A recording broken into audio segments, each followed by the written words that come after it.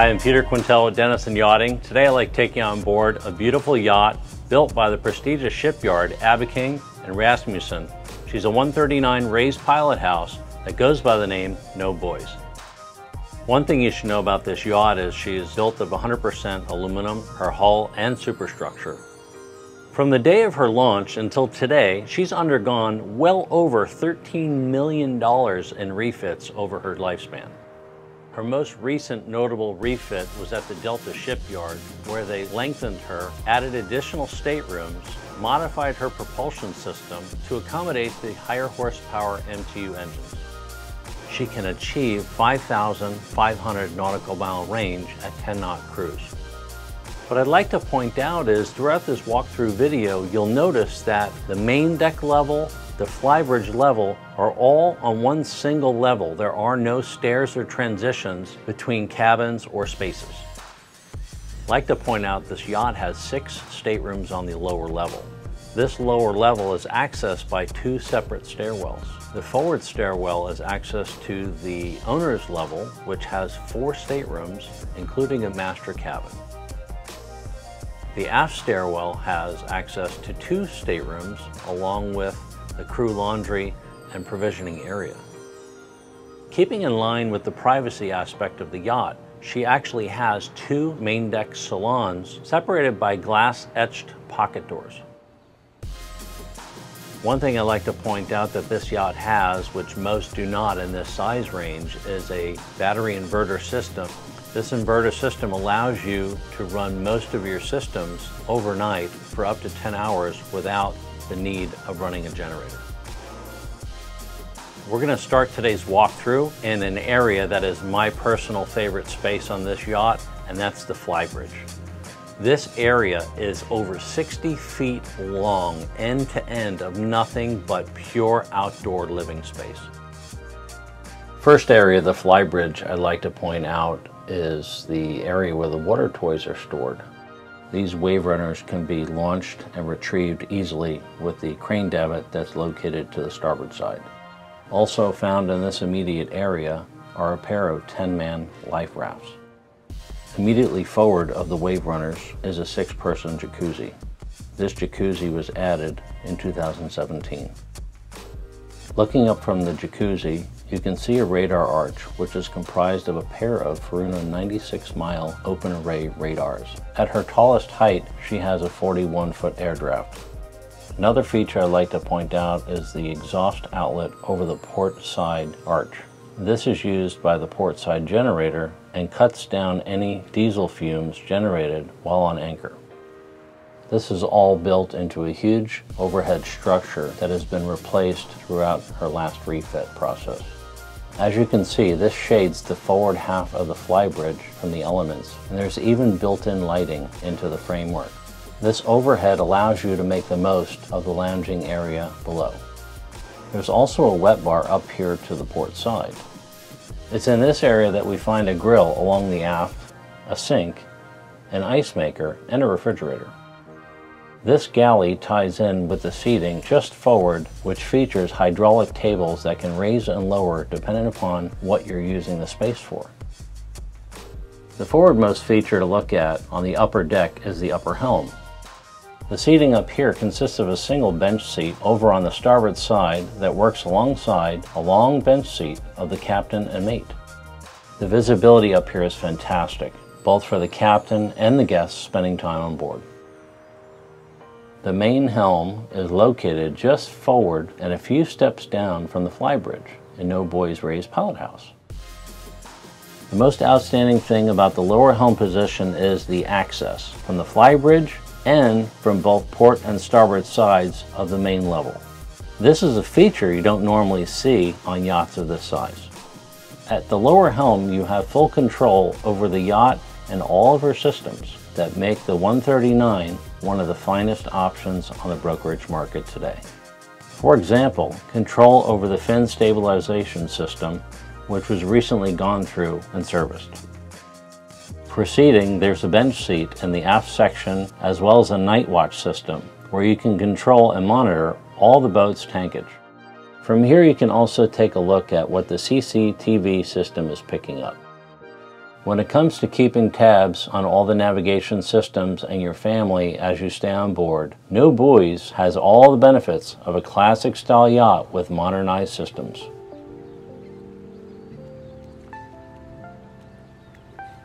Now we're going to move to the stern and take a look at this space designed for connecting you with the water and outdoors. This is primarily accessed by way of the center stairwell that leads down from the aft deck. The most interesting feature found in this area is the hydraulic nautical structure's swivel passerelle system. The lower section of the stern boasts a full beam swim platform and offers you access into the large lazarette on the port side. Behind this watertight door is plenty of storage for dive tanks and water toys. This lazarette is an area that we will see again when we are on the lower level. For now, let's jump up to the aft deck and take a look at the most recently updated section of the yacht. In this area, there's a teak table with seating for up to 10 on the starboard side and a settee opposite to the port. It's beneath the seating that we find something truly unique. A series of batteries that drive a power inverter system. This useful feature was added in the spring of 2020 and offers you silent anchoring at night with no need to run the generator. She is the sister ship of a German Coast Guard cutter, and in the years since she was commissioned, decades of strategic advances have been made and added to this capable explorer. One of the features where you really get a feel for the original design of this yacht is found on her bow. You see it in how beamy the foredeck itself is, and also how big the bow flare is from the entry point of the water. The foredeck is accessed by a pair of asymmetrical walkarounds that connect you fore and aft.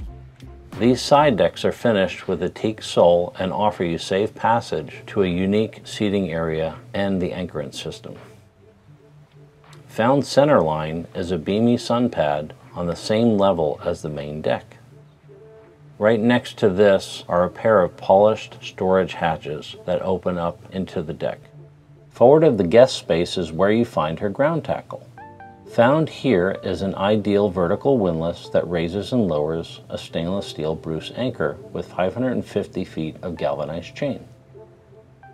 Wrapping up with the exterior portion of today's walkthrough, we're going to take a look at this yacht's stunning interior, starting from the Salon.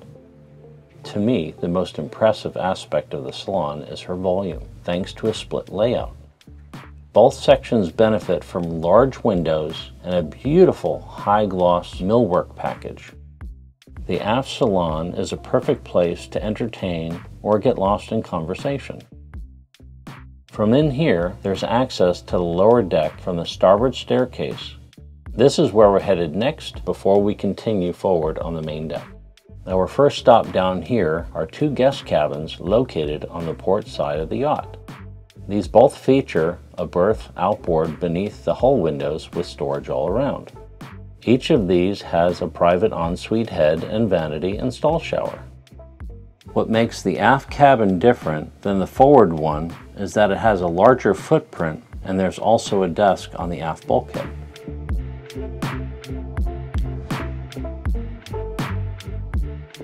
Looking out from here, we see a ladder that leads up to the aft deck as well as a series of cabinets along the starboard side. It's in one of these lower cabinets that we find the inverter room that offers you 15,000 watts of inverter power that drives the AC in the cabins and crew room. Heading all the way aft on the lower deck brings us into a versatile utility room that's loaded with crucial storage and a handful of useful features, such as a sink to the starboard, under-counter refrigeration, and loads of countertop space. Located on the forward bulkhead is the yacht's first of two laundry centers with new Miele commercial washer dryers installed in 2019. Located right next to this is the entrance into a large lazarette, which we've already taken a look at when on the swim platform. Leaving here and headed forward through the lower companionway, we are next going to take a look at the engine room. The centerpiece in here are twin MTU 12V2000 M92 common rails. Each of these has 1,635 horsepower and have very low hours. These engines were installed in 2009 and feature triple turbos as well as self-cooling transmissions. Another piece of equipment found down here is the Alfa Laval fuel separator. This is next to a Whispering Angel silver ion water purifier. The Northern Lights generators found in this space are both 99 kW and are in great shape. Two other great features down here are HEM 2,800 gallon per day water maker and an AC shore power conversion system with seamless transfer. Something that separates a Northern European build like this from most other regions is the attention to detail paid during the entire build process. That means you have a yacht that's very quiet, and not only is she well designed, but no BOUYS is also very efficient. She can achieve 5,500 nautical mile range at 10 knot cruise. When at fast cruise, this Abeking is running at 1,800 RPMs, offering a very comfortable ride at 16 knots. When it comes to her top speed, you can expect to see her hit 21 knots while running at wide open throttle. From here, let's jump back inside and into the forward half of the salon, which is entered through two etched glass doors. Upon stepping inside, I want to first point out the new AV system you'll find in here. In addition to the new sound system, there's also a Plex media server network throughout the whole vessel containing movies and series. This extensive library plays on a new 50-inch wall-mounted TV. Located just forward of the seating area in here is a formal dining space. The dining salon is open to the main salon and is aft of the galley with extensive crystal and table service storage around. This storage was well planned as evidenced by the felt that lines the stemware storage. Just a few steps forward of the salon to the starboard is a dayhead forward of the formal dining. Before continuing further forward, there's another set of stairs leading down to the lower deck. At the foot of the stairs, you'll first arrive at the second laundry center.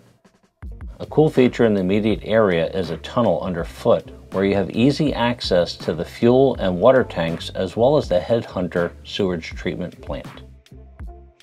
Taking a look at the guest accommodations found down here in the forward half of the lower deck, we have a pair of nearly identical guest staterooms. These are located aft of the companionway and feature a twin berth layout. Like the other guest cabins we've already taken a look at, these have hull windows and plenty of storage. The only difference between these mirrored guest cabins is found in the ensuites. Over on the starboard side, there's a jacuzzi tub instead of a more standard shower stall like in the port ensuite. Leaving here and walking forward in the companionway, we next step into the port side VIP stateroom. The bed is placed under a pair of hull side windows, and the layout here is as spacious as it is practical. Opposite the bed inboard is an L-shaped desk that is directly below a bookcase. Heading all the way forward on the lower level brings us to the 6th guest stateroom we'll be looking at, the master stateroom. The owner's cabin on board no BOUYS is the best of all worlds. It's a full beam and well equipped, while also putting you closer to your family and friends' staterooms. In addition to the opening port lights found in every stateroom, storage is also a big theme in all the guest accommodations, especially the master. Like the rest of the guest en-suites on this yacht, the master stateroom is no exception. It has a Jack and Jill configuration, which is separated by a stall shower and finished with onyx stonework. Wrapping up in the 6th and final sleeping accommodations, follow me up to the main deck where we'll pick up in the galley just forward of the formal dining space. You enter into the galley on the starboard side, and stepping inside, you'll see all the commercial appliances you need to keep everyone on board fed with gourmet meals. In here we find a dishwasher, commercial refrigerator, freezer, and 6-burner cooktop. Other cooking appliances include a convection microwave, griddle, and steamer. Around the corner to the port is a coveted amount of cold storage that is found in a pair of large stainless steel cold storage units. One of these is a refrigerator and the other is a deep freezer. Right next to these, outboard is a side deck access door that you'll pass by on your way to the crew quarters. You first enter the common area where there is a dinette, fridge, and microwave. There are 3 crew cabins down here, all of which have twin berth configurations. The captain's cabin, which is the aftmost to starboard, has a private ensuite, while the forward cabins share a head and shower. Heading back up to the main deck, follow me through the butler pantry, which consists of refrigeration, ice maker, and crystal storage.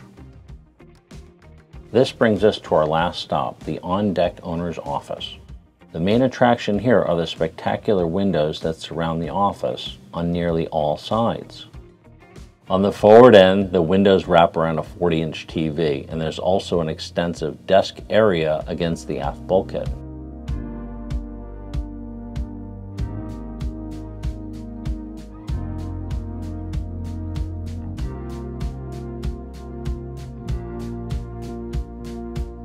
I'd like to thank you for taking the time to tour No BOUYS with me today. If you'd like more information or to schedule a personal walkthrough, please contact me anytime.